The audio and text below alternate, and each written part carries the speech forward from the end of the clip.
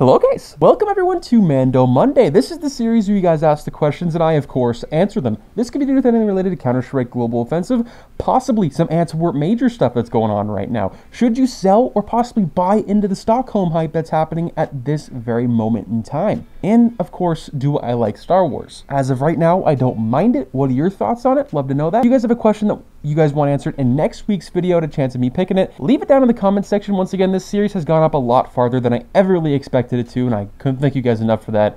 But with that being said, before we hop into the questions, here's a quick word from our video sponsor, Skins Monkey. Hi you! Yes, you! Would you like to get $5 for free for your first trade? Just use skinsmonkey.com and get your extra skins. See description below to enjoy the special promotion and receive 5% cashback for trading your CSGO skins. Now, our first question up here is from, of course, Kingpin. And he says, ask Mando, what do you think about Antwerp HOLOS stickers, which are now higher tier? So what he means by this is they're harder to unbox. There's more stickers in each sort of capsule, right? Will they be more expensive than in the last major? So right off the rip, I think you kind of just answered your own question. I do think they're going to be more valuable, but this, of course, isn't going to mean nothing until we see a 75% off sale. And if you guys are unfamiliar with what this guy's talking about, is that they've recently replaced the foil stickers with, of course, the glitter stickers and made the holo a higher tier. On top of that, there's just a whole lot of stickers this year, which is good and also a really bad thing. I talked about this in Operation RIPTIDE being a very bad thing because there's so many different stickers in the game. There's over 350 stickers getting added every single year at this point in time with just one major and an operation. And of course with that, not everyone's going to like every single sticker, let alone know every single sticker. So you're going to probably see during the 75% off sale, before the 75% off sale, there's going to be little to less of no quantity of a certain sticker. It could be really good looking, and there's just not enough unboxed because there's so many different capsules. You also have to remember there's a Legends capsule, a Legends autograph capsule, and it's like that for each sort of category. So I do think they're going to be more valuable at the beginning, but going into the future, I think they're going to go down the toilet, but that's only, of course, time will tell on that one. Our next question up here, we're just going to call you 9, okay? Hello, I was wondering if I should sell my clutch case investments now and use that money on Antwerp major stickers because I really like how the Eternal Fire sticker could turn out. By the way, love your content, man. Cheers. I appreciate that, man.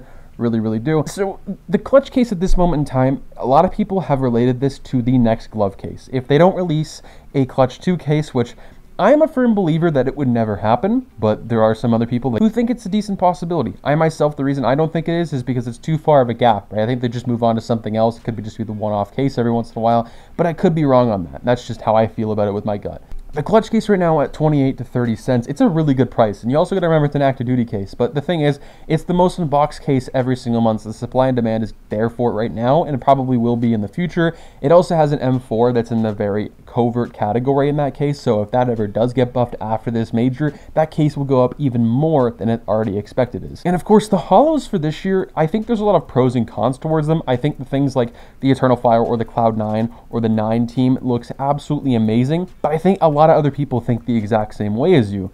And of course, we're not going to be able to tell until the very end, but I've gone over the pros and cons in a video of the new Antwerp major stickers, which I suggest checking out if you haven't already. Essentially, the Antwerp logos are about 10% smaller, for example, in the Copenhagen Flame sticker than Stockholm 2021.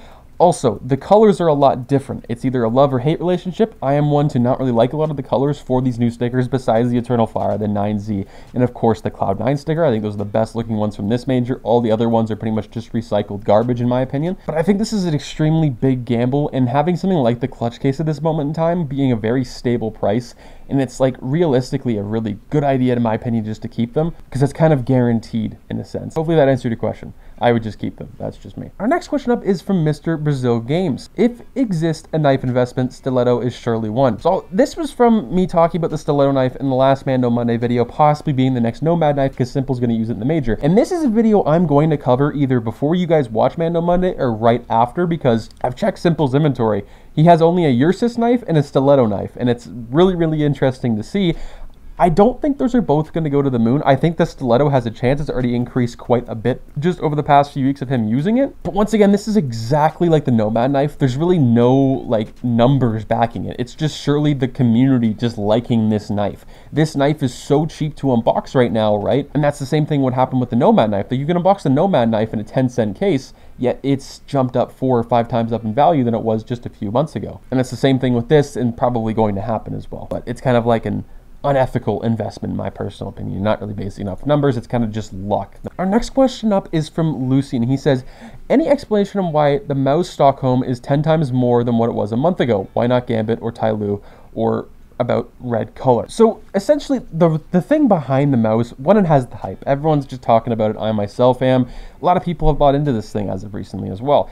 It has pretty much doubled up in price in just the past few days just because of how good this holo looks. It's really, really good on crafts, in my personal opinion. It's one of those stickers that just look really good, but it's also one of those things that it just has a name to it, right? It's more so of an investment for the name rather than the look.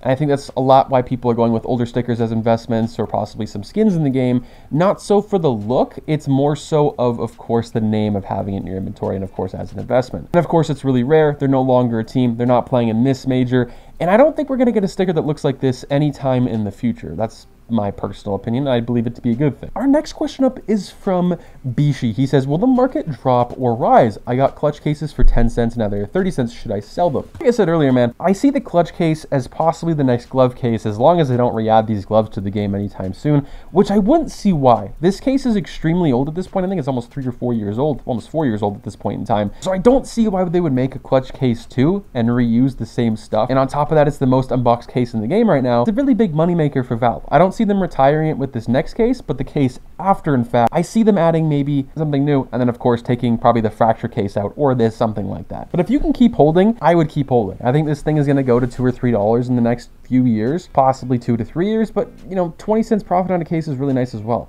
I personally would just keep them. There's not really a point of selling them. Now, our next question up here is from Pluto, and he says, do you think that the Antwerp major sale will ruin the Legends capsules? Absolutely, without a doubt. If you guys haven't seen the Legends capsule in CSGO for the Antwerp major, it literally has the best teams, the best logos, and of course Cloud9. That's a very big logo and big team, big brand, of course, with possibly one of the best holos of this entire major in that capsule specifically. I think that's going to drive people to unbox this like absolutely nuts. I think it's going to drive people to, of course, buy this and invest in it, or maybe forget about it and just leave it in their inventory for a few years, which will drive up the, of course, how many units we have on the market at one point in time. And this is kind of going for any major sale or any sale anywhere. Like, if you have a sale on something, it's going to drive up the price or drive down the price and up the quantity, of course, quite a bit, just because it's cheap.